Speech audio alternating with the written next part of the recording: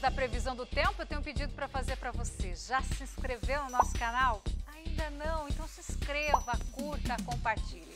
Não se esqueça de ativar o sininho para ficar por dentro de todos os nossos conteúdos. O Matopiba, que compreende áreas do Maranhão, Tocantins, Piauí e Bahia, tem recebido nos últimos dias muita chuva.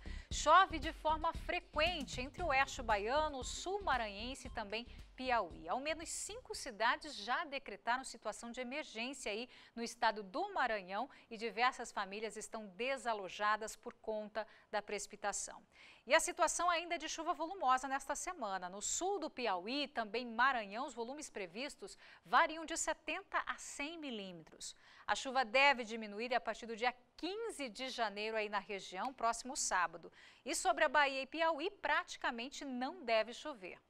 E onde também chove de forma frequente desde o final de dezembro é em áreas do sudeste brasileiro, Minas Gerais, Norte Paulista, Espírito Santo e áreas serranas do Rio de Janeiro registraram os maiores volumes nos últimos dias. O solo está encharcado em Minas Gerais. A situação ainda é de alerta para novos deslizamentos, alagamentos e transbordamentos na região. Em São Sebastião do Anta, Minas Gerais, uma área de café foi destruída depois de um deslizamento de terra. E para os próximos 15 dias, olha só, a chuva prevista é de 82 milímetros. E para você de Belo Horizonte, olha só, a chuva continua hoje com acumulados altos próximo dos 35 milímetros. Céu carregado e máxima de 25 graus. A temperatura começa a aumentar e a chuva diminuir a partir de quinta-feira. A situação é parecida no norte brasileiro, com chuva frequente nesta semana no Tocantins e também no sul do Pará. O tempo mais aberto, ensolarado e com pancadas irregulares acontecem na região a partir da segunda quinzena do mês. Em Roraima, tempo firme. Vamos lá para o centro-oeste agora? No centro-oeste, a semana ainda será marcada por invernada, tempo encoberto, muita chuva e temperaturas baixas. Entre Mato Grosso e Goiás, acumulados de 50 a 70 milímetros, o que, claro, dificulta os trabalhos de campo. Em Jussara, chuva frequente pelo menos até quinta-feira. A chuva diminui a partir de sexta-feira e depois entraremos em um período aí de mais sol, temperaturas altas e pouca chuva. No sul, o calorão deve tomar conta da região, com bloqueio atmosférico, as frentes frias não alcançam aí o Rio Grande do Sul, por isso, uma massa de ar muito quente e seca domina a condição de tempo nesta semana. No interior do estado gaúcho, os termômetros passam facilmente dos 40 graus. O próximo sábado deve ser o dia mais quente.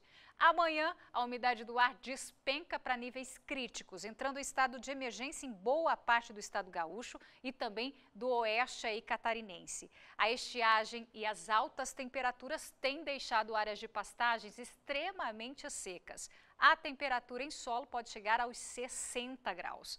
No próximo final de semana até volta a chover, mas não é uma chuva tão abrangente nem volumosa. Pelo contrário, vem com trovoadas e possibilidade aí de granizo.